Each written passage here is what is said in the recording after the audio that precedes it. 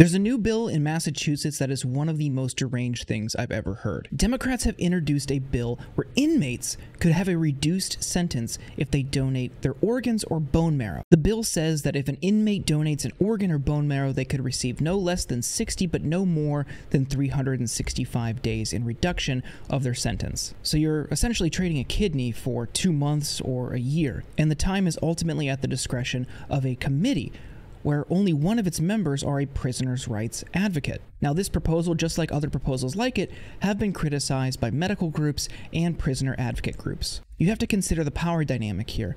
Inmates are at a greater disadvantage, and prisons don't always offer the best medical care. That could lead to further health complications down the line. But what do you think? Sound off in the comments and visit levernews.com for more.